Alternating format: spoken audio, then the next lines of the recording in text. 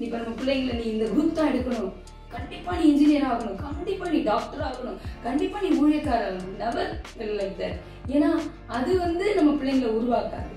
ஆனா உண்மையா நம்ம பிள்ளைங்களை கடவுள் அந்த விஷயத்துக்கு தெரிஞ்செடுத்திருந்தா தேவனே தான் கொண்டு வருவார். நீ ஐஏஎஸ் ஆகணும்னு நாங்க அவளை சொல்லல. ரொம்ப லேட்டா வர்றேன்னா ஃபோன் பண்ணும்போது மம்மி நான் போயிட்டு இருக்கேன், ரூம் போயிட்டு கூப்பிடுறேன்பா. இவ்வளவு நேரம் ஆயிடுச்சமா அப்படின்னு கொஞ்சம் நான் பதறுவேன். நான் பாத்துக்கிறேம்மா, ஒரே வார்த்தை சொல்லுவா, நான் பாத்துக்கிறேன் மம்மி அப்படின்பா. பெரிய ஆட்கள் பேசுற மாதிரி நான் பாத்துக்கிறேன் mummy அப்படின்பா. My parents is like மத்தவங்க யார் என்ன சொன்னாலும் கவலை இல்லை. மத்தவங்க உன்னோட லைஃப் டிசைட் பண்ண போறது இல்ல, மத்தவங்க உன்னோட லைஃபை வாழ போறது இல்ல. You're going to live your life. So அந்த டெசிஷனை நீயும் ஏசப்பாவும் செய்துதான் எடுக்கணுமே தவிர மத்தவங்க எடுக்கக்கூடாது அப்படின்னு சொல்லி ரொம்ப கிளியரா இருப்பாங்க. அதனால என்ன குரூப் வேணுங்கிறத நான் தான் செலக்ட் பண்ணேன். அந்த பேஸ்மெண்ட் நம்ம கரெக்டா போட்டுக்கணும். அந்த சின்ன வயசுல இருந்து நம்ம வளர்க்குறோம் இல்லையா, அதை கரெக்டா கருத்துக்குள்ள வளர்த்துறோம். After 17 years அந்த பிள்ளைங்களை ஃப்ரீடம் கொடுத்து they have to take their decisions with the help of God. அதுக்கு நம்ம கொடுக்கணும் டைம். எப்பவுமே till marriage நம்மளுடைய அட்மினிஸ்ட்ரேஷன் தான் இருக்கணும்னு நம்ம படிச்சிருக்கோம் அப்படின்னா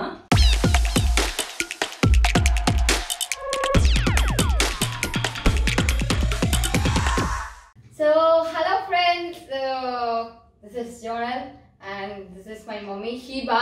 இதுவரைக்கும் வந்திருக்கீங்கன்னு நினைக்கிறேன், பார்த்துப்பீங்க போட்டோஸ்ல. ஸோ ஃபைனலி இன்னைக்கு ரிவீல் பண்ணி this is my mommy Jeba. Mummy happy mother's day. So நான் இப்படி இருக்கிறேன்னா அதுக்கு மெயின் ரீசன் அவங்க தான், உண்மையாவே சொல்றேன். ஆனா இது வரைக்கும் எங்க அம்மா கிட்ட சொன்னதில்லை. ஸோ ஆக்சுவலி எக்கச்சக்க திட்டு, எக்கச்சக்க சண்டை எல்லாமே போடுறது எங்க மம்மி கிட்ட தான். So finally today is the டே. நான் எவ்வளவு கஷ்டப்பட்டு என்னை வளர்த்துருக்காங்க அப்படின்னு சொல்லிட்டு ஒரு மதரா ஒரு மதர்ஸ் டேல நிறைய கொஸ்டின் உங்க சார்பில் நான் கேட்க போறேன். ஸோ ஆஸ் யூஷுவல் நம்மளோட யூடியூப் சேனல் போடுற எந்த வீடியோ உங்களுக்கு அந்த டைம் வேஸ்ட் பண்ற மாதிரி இருக்காதுன்னு சொல்லியிருக்கேன். ஸோ டுடே மதர்ஸ் நிறைய பேருக்கு யூஸ்ஃபுல்லா இருக்க போகுது. Even kids you can actually like உங்களுடைய மம்மி எப்படி இருக்காங்க அந்த மாதிரி ரிலேட் பண்ண முடியும் உங்களால. So this video is also going to be useful for you. Okay, so let's move on.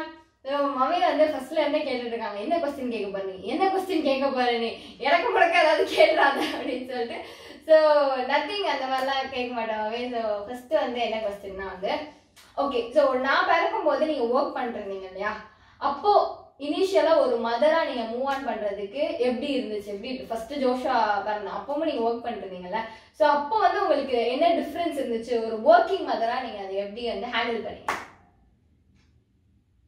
நான் எப்படின்னா நார்மலா ஒர்க் பண்ணிட்டே இருந்தாலும் எனக்கு எதையுமே ஹேண்டில் பண்றது ரொம்ப பெரிய கஷ்டமா தெரியாது. ஏன் அப்படின்னா நான் எப்பவுமே என்னை பிஸியா தான் வச்சிருப்பேன்.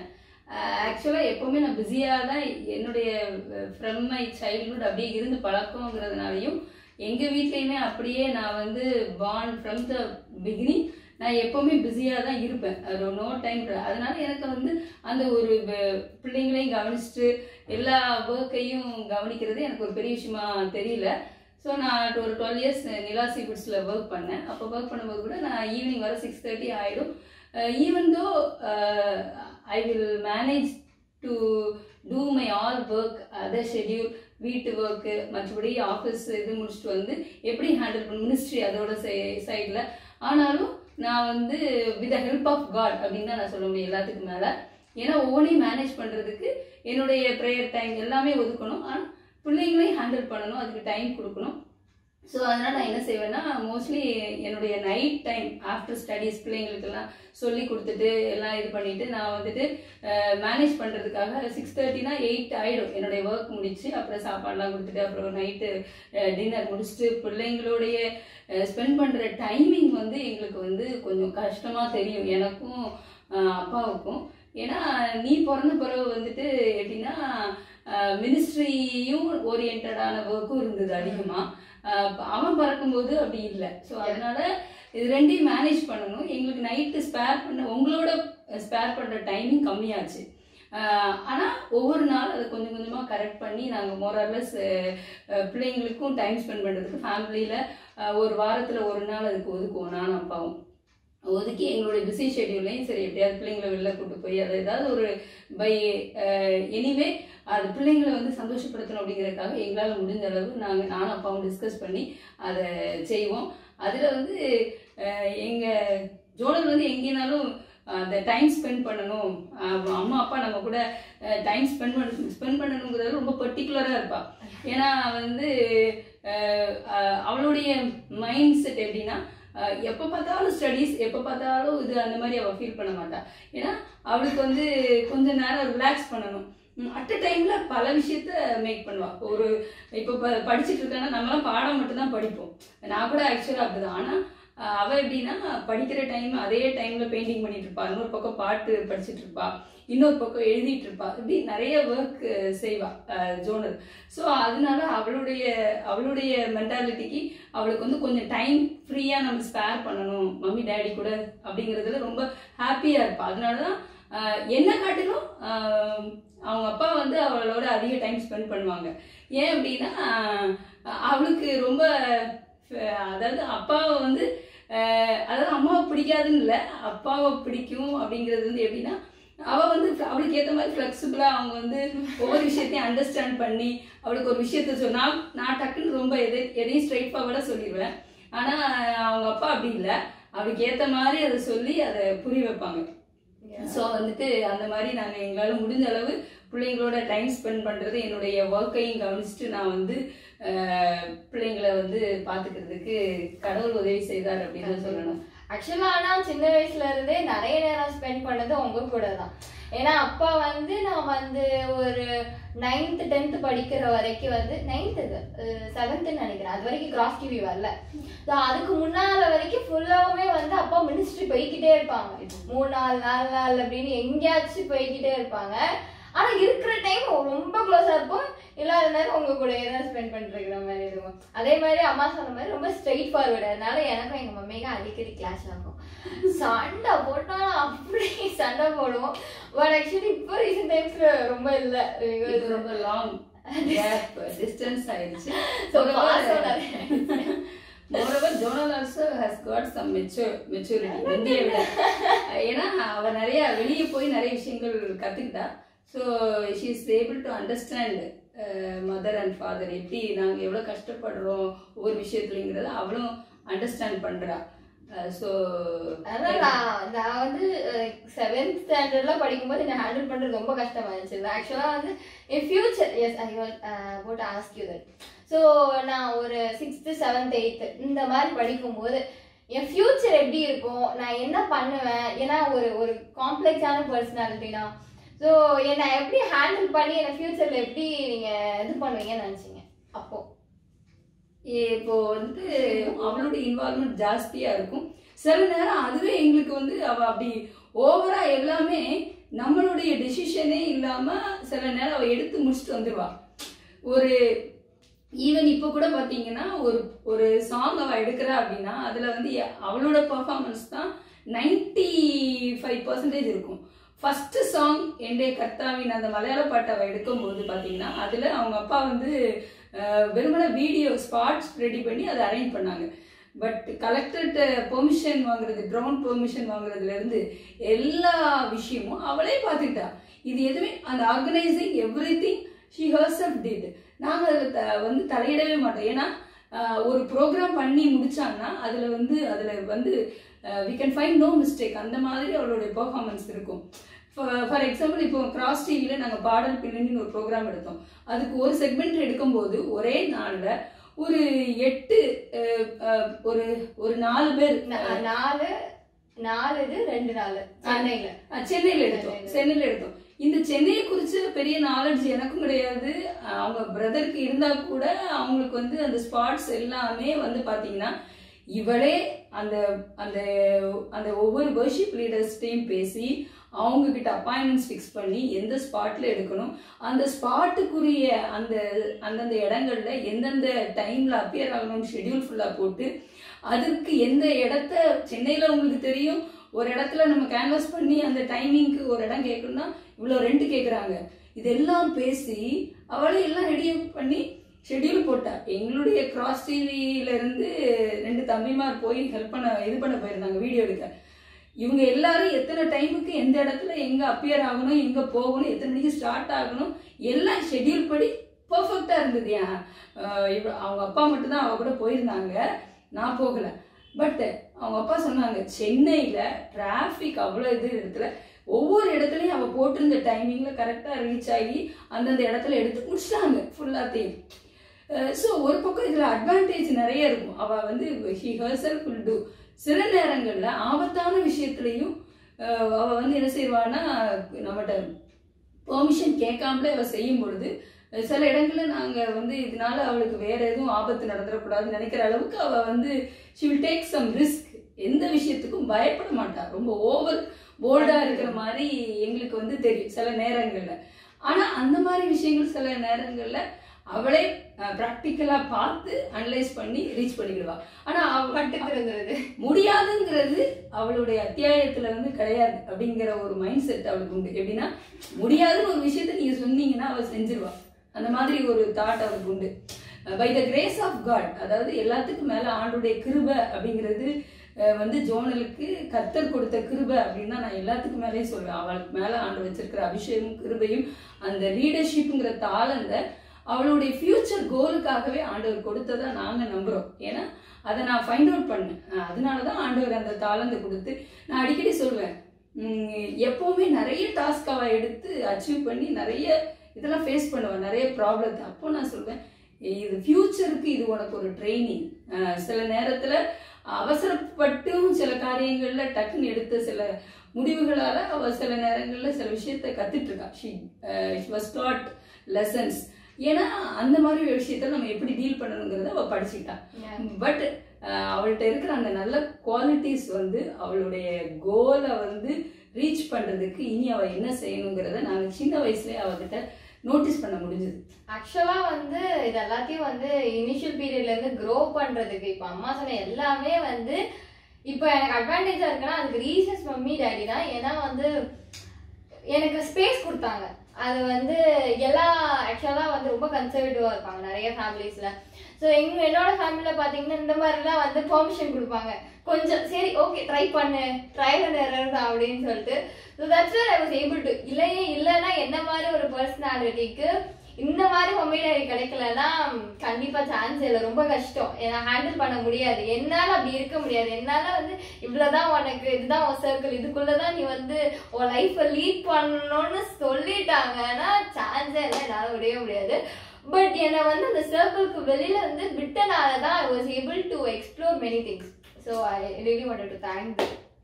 அது எப்படின்னா, அவள் வந்து ஒரு டூர் கூட எங்க பையனை நாங்கள் 12th ஸ்டாண்டர்ட் வரைக்கும் அலோவ் பண்ணல. ஆனால் இவ எப்படின்னா 9th ஸ்டாண்டர்ட்லேயே அவங்க மிஸ்ஸு கிட்ட சொல்லி அவங்க அப்பா கிட்ட அதை எப்படி கொண்டு போகணுமோ அப்படியே அதை அவங்க அப்பா கிட்ட ரீச் பண்ண வச்சு அவங்க அப்பாவை கூப்பிட்டு மிஸ்ஸு பேசி நீங்க கண்டிப்பா அலோவ் பண்ணுங்க அப்படி போயிட்டு வந்துட்டா. டூருக்கே போயிட்டு வந்துட்டா 9th ஸ்டாண்டர்ட்ல. ஏன்னா எங்க வீட்டுல வந்து டூர் அனுப்புறதுங்கிறது 0% சான்ஸ், 0% சான்ஸ். ஏன்னா எங்க அண்ணனே வந்து 12th வரைக்கும் அவன் எந்த ஸ்கூல் டூருக்கும் அனுப்பல, என்னையும் அனுப்பல. ஆனா 9th ஸ்டாண்டர்ட்ல நான் போனேன். அதனால எதுக்குன்னா இவ வந்து எதுக்குமே பயப்பட மாட்டா. டக்குன்னு ஒரு இப்போ வாட்டர் நம்மளுடைய அந்த நாங்க போன எல்லா அது என்ன சொல்றது வாட்டர் தீம் பார்க்ஸ் எல்லாம் போறப்போ நாங்க ரொம்ப எல்கேஜி படிக்கும் போது அவ வந்து சொல்லிட்டாங்க ஆல்ரெடி அப்பா சொல்லி ஓகே. அதனால ரொம்ப வந்து எது ஒரு சின்ன ஒரு விஷயம்னாலும் பயப்படாம அவ வந்து ஃபீல்ல யோசிக்க மாட்டா. யோசிக்காம டக்குன்னு இறங்கிடுவா. அதாவது சில நேரங்கள்ல வந்து நம்ம யோசிக்கணும். அவளுடைய ஏஜுக்கு அந்த பயம் இல்லாத தன்மையை நாங்க வந்து பார்த்தது வந்து எங்களுக்கு வந்து ஒரு பெரிய கலக்கம். அதனால நாங்க கொஞ்சம் அதுதான் அவங்களுடைய மேஜர் பார்ட்டு. அது எப்பவுமே ஐயோ என்ன பண்ணுவாளோ என்ன பண்ணிட்டு இருக்காளோ அப்படிங்கிற மாதிரி ஒரு பயம் அப்பப்ப இருக்கும். பட் தென் இப்ப கொஞ்சம் பரவாயில்லையா மாமே? இப்ப ஏன்னா சென்னையில இருக்கிறா. நான் கூட ஆரம்பத்துல ரொம்ப பயந்தேன். ஏன்னா ஒரு நல்ல ஒரு எக்ஸ்போஷருக்காக தான் சென்னையில படிக்கணும். அவளுடைய கோலும் நல்ல ஒரு ப்ராட் மைண்ட்ல நிறைய விஷயங்கள் அவ கத்துக்கிட்டு படிக்கணுங்கிறதுக்காக தான் நாங்க சென்னை ஓகே சொன்னோம். ரொம்ப ஜோம் பண்ணி ஆண்டோட்ட கேட்டுதான் நாங்க இது பண்ணோம். ஃபர்ஸ்ட் அவ கேட்கும்போது எனக்கு சென்னை எங்க பையனை அனுப்புறதுக்கே நாங்க பயந்தோம். நான் வந்து லோக்கல்ல தான் படிக்க வைக்கணும் அப்படிங்கிற ஒரு தாட் வந்து என் பையனுக்கே இருந்தது. ஸோ அவளை அனுப்பும்போது ரொம்ப யோசித்தோம். ஆனால் ஒரு விஷயம் நான் வந்து புரிஞ்சுக்கிட்டேன். அதாவது நம்ம பேரண்ட்ஸ் வந்து சில நேரம் நினைக்கிறோம் நம்ம பிள்ளைங்களை ரெஸ்ட்ரிக்டடாக இந்த ஏரியாவில் வச்சு நம்மளுடைய கண்காணிப்பில் வச்சா we can look over them and அந்த மிஸ்டேக்ஸை நம்ம கரெக்ட் பண்ணிடலாம் அல்லது வேறு எந்த தப்பு இல்லாமல் பார்த்துக்கலாம். never like that. ஆனால் வந்து நம்ம வந்து எப்போவுமே என்னைய பொறுத்தளவில் கடவுளுடைய கையில் ஆண்டோடைய கையில் நம்ம பிள்ளைங்களை கொடுத்துட்டு நம்ம வந்து பின்னால இருந்து ப்ரேயர் பண்ணணும், அவ்வளோதான். அவங்களுக்கு கைட் பண்ணணும். இதை தவிர நம்ம அவங்களுக்கு ஃப்ரீ ஸ்பேஷஸாக இடம் கொடுத்து அவங்களுடைய தாட்டில் ஒருவேளை நீங்கள் நினைக்கலாம் எல்லா பிள்ளைங்களும் அந்த மாதிரி இருப்பாங்களா, தப்பு பண்ணாமல் இருப்பாங்களா, ஃப்ரீயாக விட்டா அவங்க பாட்டுக்கு இருப்பாங்களா, உங்கள் பொண்ணு வேணா அப்படி இருக்கலாம் அப்படின்னு கூட நீங்கள் நினைக்கலாம் ஆஸ் அ பேரண்ட். ஆனால் எல்லா பிள்ளைங்களோட நேச்சர் இப்படி இருக்காது தான். ஆனாலும் நான் என்ன சொல்கிறேன்னா நம்ம வந்து அந்த பிள்ளைங்களுக்கு கொஞ்சம் அவங்களுடைய வியூஸ் அண்ட் தாட்டை புரிஞ்சுக்கிட்டு நம்ம கொஞ்சம் ஸ்பேஸ் கொடுக்கும்போது சில விஷயங்களை நம்ம வெளியிலேருந்து அவங்கள ஒரு இப்போ ஜோனல் வந்து எந்த இடத்துக்கு போனாலும் ஷீ வில் பி அவளுடைய அந்த இடத்துல வந்து பர்ஃபெக்டாக தன்னுடைய இதை பார்த்துப்பா. ஒரு நம்ம வந்து நம்மளுடைய இது தேவைப்படாது. இப்போ வெளியில் இருக்கிறான்னு வச்சுக்கோங்களேன், அவள் வந்து சென்னையில் ஒரு 10 மணிக்கு பிறகு அவள் ஒரு ப்ரோக்ராமே ஏதோ ஒன்று பண்ணிட்டோ அல்லது முடிச்சுட்டு கிளாஸ் ரொம்ப லேட்டாக வர்றான்னா ஃபோன் பண்ணும்போது மம்மி நான் போயிட்டுருக்கேன் ரூம் போயிட்டு கூப்பிட்றேன்பா. இவ்வளோ நேரம் ஆயிடுச்சம்மா அப்படின்னு கொஞ்சம் நான் பதறுவேன். நான் பார்த்துக்கிறேம்மா ஒரே வார்த்தை சொல்லுவா, நான் பார்த்துக்கிறேன் மம்மி அப்படின்பா.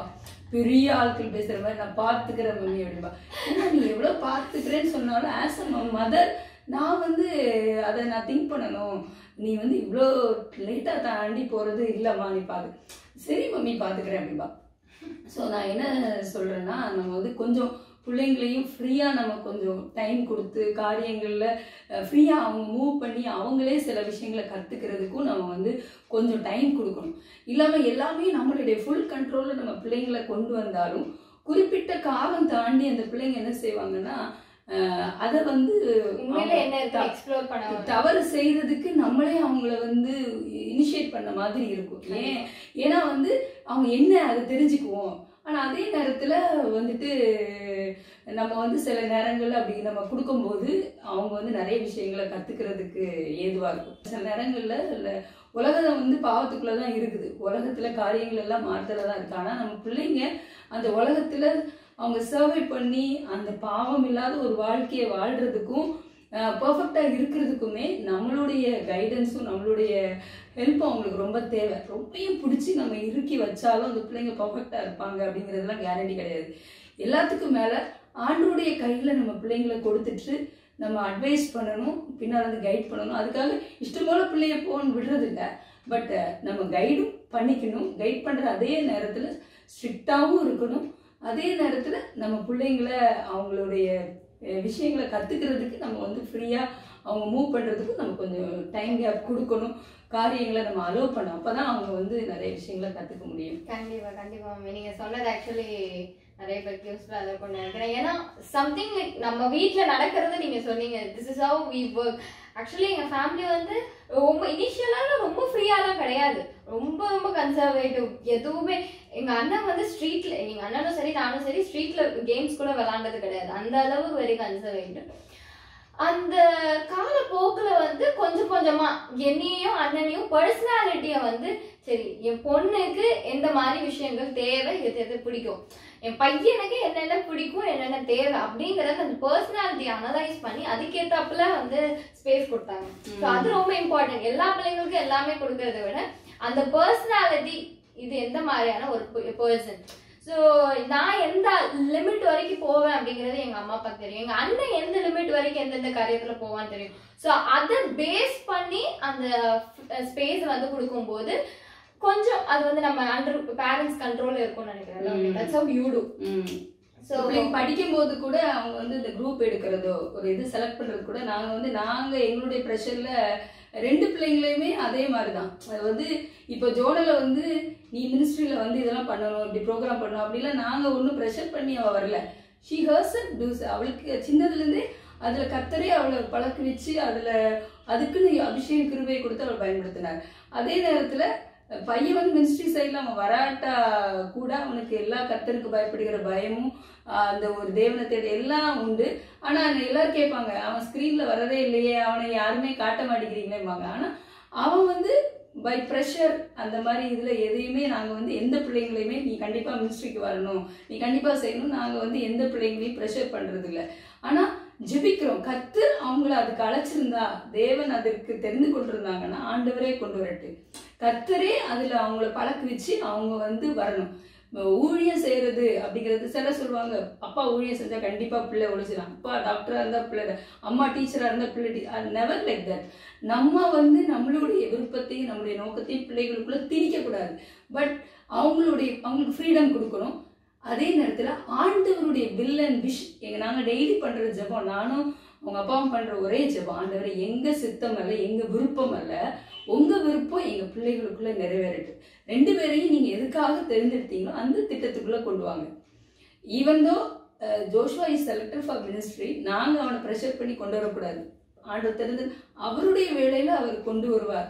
ஆண்டவர் ப்ரொஃபட்டிக்கலா அவனை குறித்து நிறைய காரியங்கள் சொல்லியிருந்தா கூட நாங்க அதை ப்ரெஷர் பண்ணி அவனை கொண்டு வரணும்னு தான் நினைக்கிறது. அது மாதிரி ஜோனலையும் நாங்க எதையும் செய்ய சொல்றது இல்லை, ஆனா கர்த்தரே அவளை பயன்படுத்துறாரு, அவ்வளவுதான். அது மாதிரி ஸ்டடீஸ்லயும் அதே மாதிரிதான். இப்ப நம்ம பிள்ளைங்களை நீ இந்த குரூப் தான் எடுக்கணும், கண்டிப்பா நீ இன்ஜினியர் ஆகணும், கண்டிப்பா நீ டாக்டர் ஆகணும், கண்டிப்பா நீ ஊழியக்கார ஆகணும், நெவர் லைக் தட். ஏன்னா அது வந்து நம்ம பிள்ளைங்களை உருவாக்காது. ஆனா உண்மையா நம்ம பிள்ளைங்களை கடவுள் அந்த விஷயத்துக்கு தெரிந்தெடுத்திருந்தா தேவனே தான் கொண்டு வருவார். நீ ஐஏஎஸ் ஆகணும்னு நாங்க அவளை சொல்லல, அவளுக்குள்ள அந்த குவாலிட்டியை கர்த்தர் கொடுத்து அவளை அந்த பாதையில சரியா நடத்தினார். ஏன்னா அவ படிச்சு முடிச்ச உடனே எனக்கு ஆசை இருந்தது அவ டாக்டருக்கு படிக்கிறேன், ஏன்னா அவ ரொம்ப அவுட்ஸ்டாண்டிங்கா படிப்பா, எல்லாத்துலயும் ஃபர்ஸ்டா இருப்பா. அப்ப நான் நினைச்சேன் அவ ஒரு டாக்டரா வருவாளோ அப்படின்னு நான் நினைச்சேன், ஊழியம் செஞ்சா கூட டாக்டரா வருவாளோ, அவளுக்கு அந்த கெப்பாசிட்டி இருக்கு. அவட்ட கேட்டப்ப சொல்லிட்டா, டாக்டராவும் ஆக மாட்டேன் மம்மி, இன்ஜினியராகவும் ஆக மாட்டேன் மம்மி. அப்போ என்னமா படிப்ப அப்படின்னு கேட்டா, அவ சொல்லிட்டா, நான் இந்த பிகாம் தான் எடுக்க போறேன், இதுக்கு ரிலேட்டடான சப்ஜெக்ட் எடுக்க போறேன், என்னுடைய சோஷியல் சர்வீஸ் ஒர்க் ரிலேட்டடு ஐஏஎஸ்க்கு தான் நான் படிக்க போறேன். ஸோ இன்னும் ஃபியூச்சர்ல ஆண்டவர் எனக்கு சோஷியல் ரிலேட்டடான அந்த பேசிஸ்ல தான் என்னை கர்த்தர் கொண்டு போவார் அப்படிங்கிறது அவள் ரொம்ப தெளிவா இருந்தா. அதுல அவளுடைய வியூஸ், அவளுடைய கோல் சரியா இருந்தா அதுக்கேற்ற மாதிரியே கர்த்தர் கைட் பண்ணார். நாங்களும் அதுல தலையிடல, அவளை என்ஃபோர்ஸ் பண்ணல. அவள் அந்த குரூப் எடுத்து எல்லாரும் கேட்டாங்க, நல்லா படிச்சாலும் உங்க பொண்ணு நீங்க டாக்டருக்கு படிக்க வச்சிருக்கலாமே, நீங்க இன்ஜினியரிங் படிக்க வச்சிருக்கலாமே, நீங்க அங்க அனுப்பலையா இங்க அனுப்பலையா எல்லாம் கேட்டாங்க. நாங்க சொன்னோம், ஆண்டு சித்தத்துக்கு ஒப்பு கொடுத்தோம், அவ அதை விரும்பினா, ஜெபிச்சோம், ஆண்டவருடைய விருப்பத்துக்கு கேட்டோம், கர்த்தர் ஓகே சொன்னாங்க. அது எந்த இடம் கேட்டோம், ஆண்டவர்கிட்ட ஜோம் பண்ணோம், அவள்கிட்டையும் கேட்டோம். அப்புறம் 2 பேர்லாம் பொதுவாக எங்கள் வீட்டில் ஏதாவது ஒரு காரியம் நாங்கள் முடிவெடுக்கணும்னா நாங்கள் 4 பேரும் சேர்ந்து கை கோத்து ஜோம் பண்ணுவோம். ஆண்டவரே உங்க சித்தம் இதுப்பா, எங்கள் பிள்ளையுடைய வாழ்க்கையில நிறைவேறட்டு, படிப்பு காரியம் இப்படி போகணும்னு சொல்றா, என்ன செய்யறது ஆண்டவரே கேட்போம். ஆண்டவர் சொல்றதுக்கு நாங்கள் வந்து ஓகே சொல்லுவோம், பிள்ளைங்களுடைய விருப்பத்தையும் கேட்போம், கேட்டுட்டு ஆண்டவர்கிட்ட தெரிவிப்போம். ஆண்டவர் ஓகே சொன்னாருன்னா அந்த பிள்ளைங்களை கரெக்டாக கைட் பண்ணுவாரு. ஆண்டவர் ரிஜெக்ட் பண்றாருனாலும் பிள்ளைங்களுக்கும் அதை புரிய வைப்பாரு. Actually this is how it works. So ஒரு good child comes out by good parenting னு சொல்லுவாங்க. ஸோ அதே மாதிரி தான் நான் இந்த மாதிரி இருக்கிறதுக்கு பர்ஃபெக்டா வந்து 100% சொல்லணும்னா என்னோட பேரண்ட்ஸ் தான் ரீசன். இப்போ அம்மா சொன்னதுல உங்களுக்கு தெரிஞ்சிருக்கும், this is how parenting is like. இன்னைக்கு இந்த வீடியோல I was மம்மி கிட்ட வந்து எது சொல்லணும்னு நான் எதுவுமே ஒண்ணுமே சொல்லல. I gave her literally 0 questions. என்ன கேட்க போறேன் எதுவுமே சொல்லல. And even I was like என்ன அம்மா பேச போறாங்களா தெரியாது. I wanted to know like parents-க்கு like parenting பத்தி ஏதாவது கொஞ்சம் வந்து டெலிவர் பண்ணணும் அப்படிங்கிறது மட்டும் தான் என் மைண்ட்ல இருந்துச்சு. பட் மம்மி வந்து கிளியரா வந்து அதை டெலிவர் பண்ணாங்க. I'm really happy about it. So even ஸ்டடீஸ்ல உண்மையாவே சொல்றேன், இது வரைக்கும் எங்க அம்மா வந்து நீ டாக்டர் ஆகு அப்படின்னு ஒரு சென்டென்ஸ் இது வரைக்கும் மேக் பண்ணதே கிடையாது. அவங்களுக்குள்ள அந்த ஆசையை அவங்களுக்குள்ளே தான் வச்சிருந்தாங்க. என்னைக்குமே என்கிட்ட வந்து அதை திணிச்சது இல்லை. Even with Joshua the same. So நான் 10th வந்து 463 எடுத்தேன். அப்போ ஸ்கோர் பண்ணியிருக்கும் போது எல்லாரும் கேட்டாங்க நீ வந்து லூஸா அப்படின்னு. மை பேரண்ட்ஸ் இஸ் லைக் மற்றவங்க யார் என்ன சொன்னாலும் கவலை இல்லை, மற்றவங்க உன்னோட லைஃப் டிசைட் பண்ண போறது இல்லை, மற்றவங்க உன்னோட லைஃபை வாழ போறது இல்லை, you are going to live your life. So அந்த டெசிஷனை நீயும் ஏசப்பாவும் சேர்ந்துதான் எடுக்கணுமே தவிர மற்றவங்க எடுக்கக்கூடாது அப்படின்னு சொல்லி ரொம்ப கிளியரா இருப்பாங்க. அதனால என்ன குரூப் வேணுங்கிறத நான் தான் செலக்ட் பண்ணேன். Even though I got 463, I got arts தான் எடுத்தேன். ஸோ ஏன் ஆர்ட்ஸ் எடுத்தேன்னா அது 3rd குரூப்பை எனக்கு என்ன தேவை அப்படிங்கிறத டிசைட் பண்ணுறதுக்கு எனக்கு உதவி செஞ்சாங்க மம்மி டாடி. ஈவன் ஜோஷுவாக்கும் அதே தான். ஸோ ஈவன் இப்போ வந்து உங்களுடைய ஸ்டூடெண்ட்ஸ் ஐ மீன் உங்களுடைய சில்ட்ரனுக்கு அவங்க என்ன ஆகணும் அப்படின்னு நினைக்கிறாங்கன்னு கேளுங்க. அவங்களுக்கு என்ன வந்து உள்ள என்ன குவாலிட்டிஸ் இருக்கு, என்ன ஃபீச்சர்ஸ் இருக்கு அப்படிங்கறது மூலமா பார்க்க சொல்லுங்க. லைக் இந்த குரூப் எடுத்தா இது அப்படிங்கறத மட்டும் பார்க்காம அவங்களுக்குள்ள வந்து இன்ஹெரிட்டடா குவாலிட்டிஸ் இருக்கும் இல்லையா, ஸோ அந்த பேசிஸ்ல இந்த சைடு வழியா நீங்க வந்து பாத்தீங்கன்னா உங்களுக்கு தெரியும். ஸோ இந்த குவாலிட்டிஸ்லாம் இருக்கு. நீங்க வந்து டாக்டர் படிக்க சொல்வீங்க, சம்மந்தமே இல்லாம பாத்தீங்கன்னா அவங்களுக்கு வந்து பிளட்டை பார்த்தாலே அலர்ஜியா இருக்கும். ஸோ அவங்களுக்குள்ள அந்த ஃபீச்சர்ஸ் இருக்கும், ஒரு எம்பத்தி இருக்கும், ஒருத்தங்களை பார்த்தா கேர் பண்ணணும்னு இருக்கும். ஸோ இந்த மாதிரி ஃபீச்சர்ஸ்லாம் அவங்களுக்குள்ள ஆண்டவர் வந்து அவங்க இன்பார்னாவே வச்சிருப்பாங்க.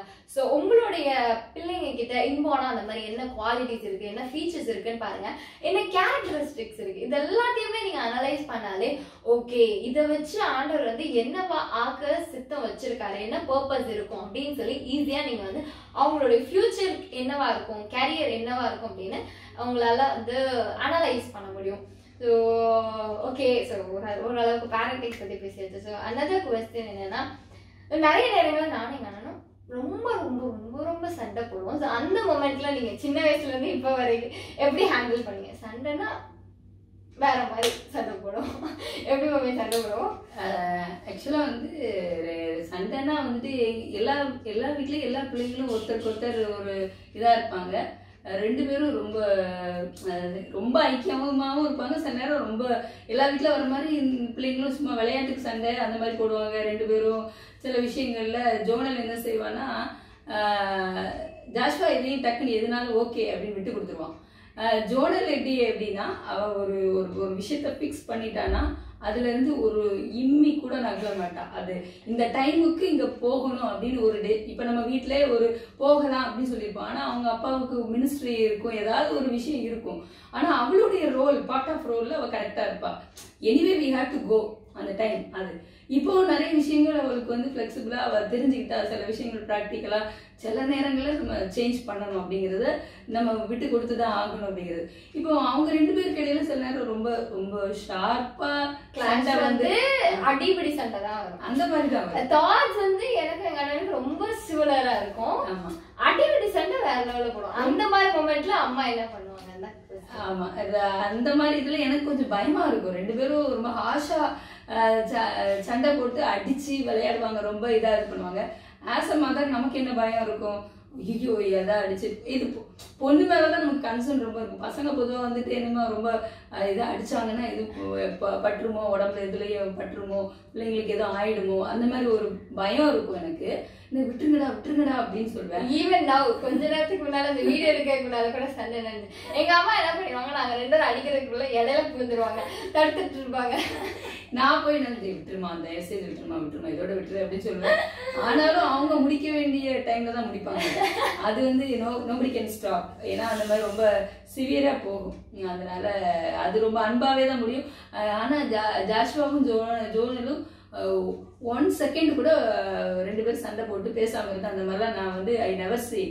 ரெண்டு பேரும் ரொம்ப கேஷுவலா இருப்பாங்க, ரொம்ப அன்பா இருப்பாங்க, ரொம்ப அந்யோன்யமா இருப்பாங்க. Even though zonal is focused in ministry in many ways.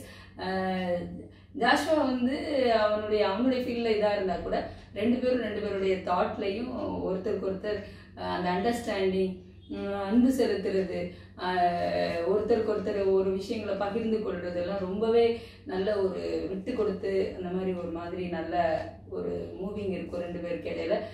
மற்ற வீடியோல எப்படி இருப்பாங்கன்னு நான் ரொம்ப கோத்ரூ பண்ணதில்லை. சிலர் நம்ம கிட்ட கவுன்சிலிங் வரும்போது சொல்லுவாங்க. ஆனா அந்த மாதிரி போட்டி போடுறதோ இல்லைன்னா கம்பேரிட்டிவா அது கிடையாது. வீட்டுல வந்து கம்பேரிசன் கிடையாது.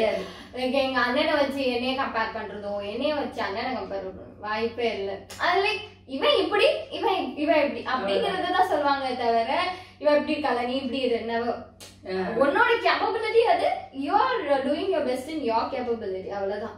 கெப்பாசிட்டி என்ன அப்படிங்கறத பார்த்துதான் வந்து இது பண்ணுவாங்க. So mummy next question is, நிறைய வீட்டுல வந்து இப்போ ஹாஸ்டல் இல்ல ஒரு வந்து தூரத்துல ஒரு சிட்டிக்கு வந்து படிக்க அனுப்புறதுக்கு வந்து நிறைய யோசிக்கிறாங்க. ஈவன் தான் அங்க எக்ஸ்போஷர் கிடைக்கும், அட்வான்டேஜஸ் நிறைய இருந்தும் கூட வந்து யோசிக்கிறாங்க. ஸோ நீங்களும் அப்படி யோசிச்ச ஒரு பேரண்ட் தான். ஸோ அதுல இருக்க அட்வான்டேஜஸ் என்ன, டிஸ்அட்வான்டேஜஸ் என்ன அப்படின்னு சொல்லி பேரண்ட்ஸ்க்கு கொஞ்சம். அதாவது வந்து இப்போ வந்து அதான் நான் முதல்ல சொன்னேன், ஆக்சுவலாக வந்து நாங்கள் வந்து எங்கள் பையனை வந்து நான் வந்து தூத்துக்குடியில் தான் படிக்க வைக்கணும், பக்கத்தில் உள்ள காலேஜ், அவன் ஒரு ½ அன் ஹவர் டிஸ்டன்ஸ் அல்லது ஒரு 15 மினிட்ஸில் போயிட்டு வர மாதிரி இருக்கணும் அப்படின்னு அவன் தப்பு பண்ண மாட்டான் அப்படி நம்மளுடைய இதில் ஃபஸ்ட்டு என்னுடைய மைண்ட் தாட் அப்படி தான் இருந்தது. ஓப்பனாக சொல்லப்போனால் நான் ஃபஸ்ட்டு வந்து அப்படி நம்மளுடைய கைக்குள்ளே பிள்ளைங்களை வச்சுக்கணும் அப்படி தான் நான் நினச்சேன். ஆனால் ஆண்டவர் கற்றுக் கொடுத்தார், என்னுடைய சித்தத்துக்கு ஒப்பு கொடுன்னு ஆண்டவர் எனக்கு கற்றுக் கொடுத்தார். அப்போ நான் அந்த ஆண்டோடைய விஷஸ்க்கு ஒப்பு கொடுத்து அவனை கோயம்புத்தூர் காரணியால் படிக்கிறதுக்கு நாங்கள் ஜாம் பண்ணி டெசிஷன் எடுத்தோம். ஃபஸ்ட்டு அவனை மீடியா டெக்னாலஜி அப்படிங்கிற ஒரு விஷயத்த படிக்க வைக்கணும்னே நினைக்கல. ஆக்சுவலாக நாங்கள் திங்க் பண்ணது என்னென்னா அவனை இன்ஜினியரிங் படிக்க வைக்கலாம் அப்படின்னு சொல்லி இன்ஜினியரிங்க்கு அவனை கேட்டப்போ ஜாம் பண்ணிவிட்டு அதுக்கப்புறம் அவனும் ஓகே சொன்னான்.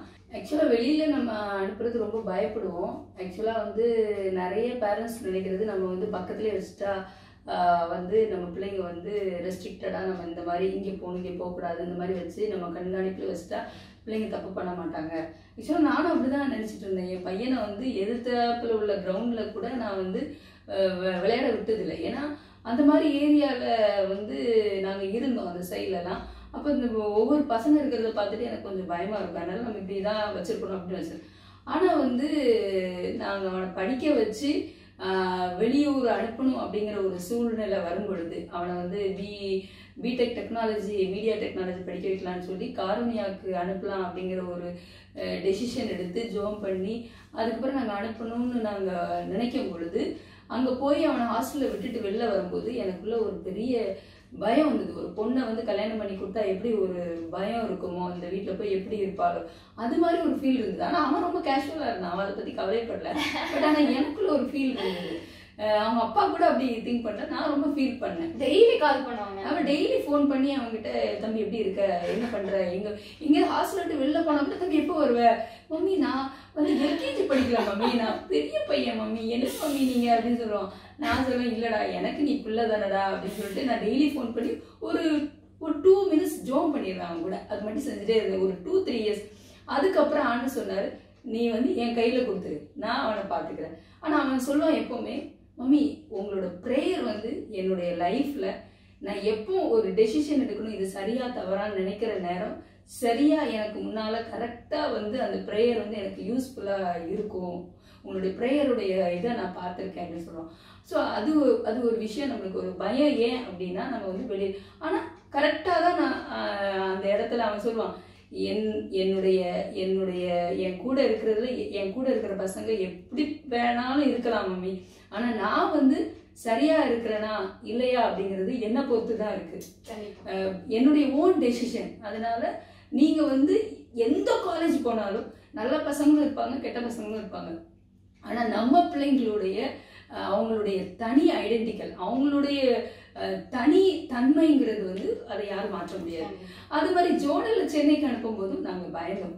ஆனா வந்து அந்த அவ வெளியில போய் நிறைய விஷயங்களை கத்துக்கிட்டது மட்டும் இல்ல, இப்போ வந்து எனக்கு அந்த பயமே இல்லை. ஆரம்பத்துல நான் ரொம்ப பையனை வச்சு ஓரளவு என் மைண்டு வந்து ஓரளவு அதுக்கு வந்து தெளிவாயிடுச்சு, ஆண்டு எனக்கு பழக்கி. ஆமா, அதனால இப்போ பொண்ணை பொறுத்தளவுல அவ வந்து ரொம்பவே எதையும் மேனேஜ் பண்ணுவா பொதுவா. இன்னொன்று சென்னையில் பார்த்தீங்கன்னா எங்களுக்கு அவங்க அப்பாவுக்கு தெரியாத நிறைய இடங்கள் விஷயங்களை எல்லாம் அவள் உள்ளே போய் கோத்ரூ பண்ணி இப்போ நம்ம போனால் அவளே சென்னைக்கு நம்மளை எல்லா இடத்துக்கும் கூட்டு போயிட்டு வந்துடும். அந்த மாதிரி நிறைய விஷயங்கள் வந்து எங்கே போகணும் எங்கே போகக்கூடாது இது ஓரளவு கர்த்தர் வந்து அவளுக்கு நிறைய விஷயங்களை கற்றுக் கொடுத்தாரு. இன்னொன்று 2 பிள்ளைங்களுமே ஒரு ப்ரேயர் பண்ணாமல் எந்த விஷயத்தையும் செய்ய மாட்டாங்க. ஒரு ஜோம் பண்ணி ஒரு காரியத்துக்காக ஆண்டோடைய ஆலோசனையை கேட்டு தான் அவங்களும் செய்வாங்க. இப்போ ஜோனல்கிட்ட நான் ஒரு விஷயம் ஆலோசனை கொடுத்தேன்னா, மம்மி நான் ப்ரே பண்ணுறேன் மம்மி, ஜீசஸ் என்ன கைட் பண்ணுறாங்களோ நான் அதுக்கு இது பண்ணுறேன் அப்படின்னு சொல்லுவாள். அது மாதிரி பையனும் அது மாதிரி நீங்கள் ஜோம் பண்ணுங்க மம்மி நானும் ப்ரேயர் பண்ணுறேன் சரி மம்மி அப்படின்னு அது மாதிரி ஆண்டு கையில் ஒப்பு கொடுத்து அந்த பிள்ளைங்க டெசிஷன் எடுக்கிறாங்க அப்படிங்கிற ஒரு நம்பிக்கை எனக்குள்ளேயும் வந்தது. அதனால கரெக்டாக அவங்க இனிமேல் மேனேஜ் பண்ணிக்கிடுவாங்க. அதாவது அந்த பேஸ்மெண்ட்டை நம்ம கரெக்டாக போட்டுருக்கோம். அந்த சின்ன வயசுலேருந்து நம்ம வளர்க்குறோம் இல்லையா, அதை கரெக்டாக கருத்துக்குள்ள வளர்த்துடணும். ஆஃப்டர் 17 இயர்ஸ் அந்த பிள்ளைங்களை ஃப்ரீடம் கொடுத்து they have to take their decisions with the help of God. அதுக்கு நம்ம கொடுக்கணும் டைம். எப்பவுமே till marriage நம்மளுடைய அட்மினிஸ்ட்ரேஷன் தான் இருக்கணும். நம்ம வச்சிருந்தோம் அப்படின்னா நம்ம கைட் பண்ணலாம், நம்ம வந்து ஃப்ரீடம் கொடுக்கணும் ஃபார் டேக்கிங் டெசிஷன். அப்பதான் அது சரி தவறு சில விஷயங்களை அவங்களே கத்துப்பாங்க. ஓ இப்படி செஞ்சிருக்க கூடாது, இதை பண்ணியிருந்தா இதை இப்படி பண்ணாம இருந்திருந்தா நல்லா இருந்திருக்கும் அப்படின்னு சொல்லி அவங்களே படிச்சுப்பாங்க. So this is all. Thank you so much mummy, ரொம்ப அழகா சொன்னீங்க. And finally I will conclude like basement வந்து போடுறதுனால எஸ் எங்க மம்மி டாடி எனக்கும் அண்ணனுக்கும் வந்து இங்கே நாங்கள் வீட்டில் இருக்கும்போது வரைக்கும் 12th முடிக்கிற வரைக்கும் ஃபுல்லாக போட்ட அந்த பேஸ்மெண்ட் வந்து அப்படியே பதிஞ்சிருச்சு. ஸோ எங்கே போனாலும் எங்களை பார்த்து மற்றவங்க இன்ஃப்ளூயன்ஸ் ஆவாங்களே தவிர பேட் இன்ஃப்ளூயன்ஸ் வந்து எங்களை அட்டாக் பண்ணாத மாதிரி நானும் அண்ணனும் இது வரைக்கும் வந்திருக்கோம். ஸோ நானும் அண்ணனும் டிஸ்கஸ் பண்ணும்போது that's what we felt. Like எந்த விதத்துலையும் நாங்கள் மாறவே இல்லை. எங்கள் வீடு வந்து எவ்வளோ க்ளீனாக இருக்குமோ அதே இதுதான் நான் எங்கே போனாலும் மெயின்டைன் பண்ணுவேன். எங்கள் வீட்டில் எனக்கு எந்த அளவுக்கு எத்திக்கலாக இருக்க சொல்லி கொடுத்துருக்காங்களோ, எந்த அளவுக்கு பிரின்சிபலோட வந்து வாழ சொல்லி கொடுத்துருக்காங்களோ அதே கட்டுப்பாடோடு தான் நான் இருப்பேன். ஏன்னா I can't live beyond it. So இத்தனை வருஷங்கள் நான் அதை தான் கற்றுக்கொடுக்கப்பட்டிருக்கேன். ஸோ அந்த மாதிரி வாழ்ந்து நான் பழகிட்டேன். So I won't go beyond it. நான் எந்த ட்ரையல் அண்ட் எரர் பார்த்தா கூட அதை தாண்டி நான் போக மாட்டேன். ஸோ எஸ் பேரண்ட்ஸ் உங்களுக்கு இன்னைக்கு ரொம்ப யூஸ்ஃபுல்லாக இருந்திருக்கும்னு நினைக்கிறேன். So mummy daddy I really want to thank them. So நான் இந்த அளவுக்கு இருக்கிறேன்னா அதுக்கு பெரிய ரீசன் மம்மி டாடி இப்போ உங்களுக்கு புரிஞ்சிருக்கும். எஸ் ஸோ இந்த மாதிரி எனக்கு வந்து டெசிஷன் எடுக்கிறதுல எல்லாத்துலேயுமே வந்து எனக்கு ஃப்ரீடம் கொடுத்தனால தான். அண்ட் மோஸ்ட் இம்பார்ட்டன்ட்லி சில்ட்ரன் உங்களோட பேரண்ட்ஸ் உங்களுக்கு கொடுக்கப்பட்ட அந்த ஃப்ரீடத்தை வந்து அட்வான்டேஜ் எடுக்காம நீங்க அதுக்கு வந்து ஒபே பண்ணி அதுக்குள்ள நீங்க எப்படி இருக்கணும் அப்படின்னு உங்களுக்கு தெரியும் இல்லையா, அந்த ஒரு லைன்குள்ள நீங்க இருந்தீங்கன்னா கண்டிப்பா you will get more freedom. So hope you all enjoyed. Thank you so much for the interview mummy. Thank you, had a very good time with you. Okay guys, இதே மாதிரி ஒரு சூப்பரான வீடியோல உங்களை சந்திக்கிறேன். Until then, this is Jonal Jeba and